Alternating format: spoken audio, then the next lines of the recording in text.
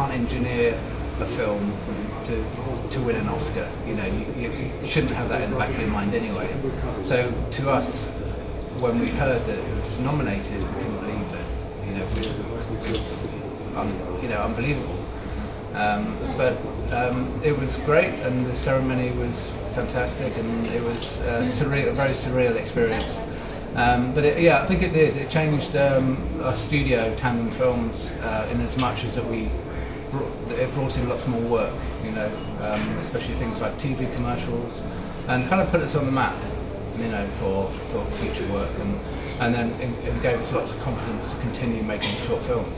So yeah, in that respect it did. Yeah, the film is about a mime artist, and I've had this idea for quite some time, and I wanted to make it in plasticine because, first of all, it's a medium I haven't done before, and I always like to try new things. You know, it's much more interesting to challenge myself and try these new things.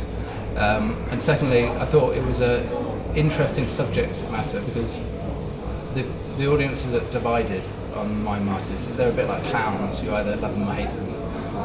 It's very rare you're sort of in the middle, you know. And I thought it was an interesting subject because they're quite sort of lonely characters. They seem to be quite lonely characters, and I thought that as a premise for a film would be quite interesting to explore. And then introducing a kind of love interest into the story, but also reflecting that issue about people's feelings about mime artists. So I set it on the stage, so he's performing on the stage in front of an audience who are leaving, they're disinterested, and then at the end of it there's just one person left, which is this girl who's madly in love with him, and then towards the end of the film he wins back the audience by doing an heroic act. So I thought it would be quite a nice way of sort of bringing the audience, not only the audience in the film, but the audience watching the film, round to sort of appreciating mime artists for what, you know, for their skills, because they are very skillful people. We used Kickstarter because my producer recommended to go that way, because I was beginning to run out of money because I was funding it myself.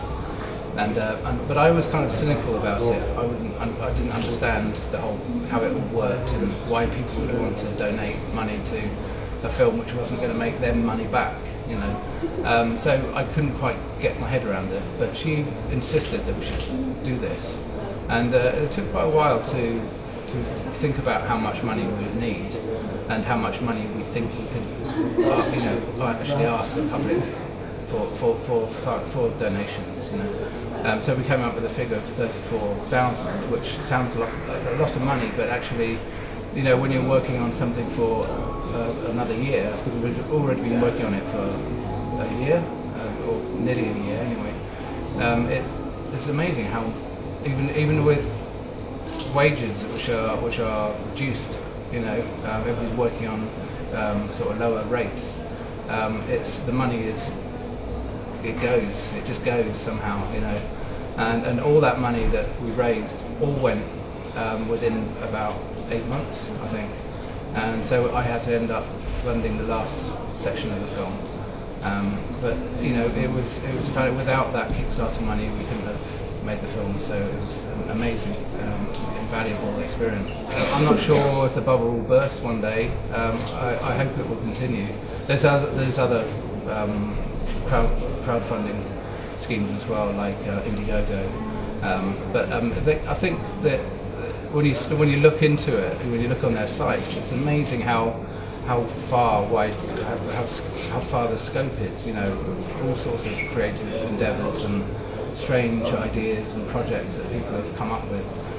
So in that way, it stimulates the imagination, and I think everybody who goes onto those sites suddenly gets really excited about something they hadn't necessarily thought of, and so, you know, it's a good thing, because I mean I've funded other projects myself, things that I would never have thought about funding, and I've seen their video pitch, and I've read about why they're trying to raise money, and I've bought it. You know, I thought fantastic, good on them.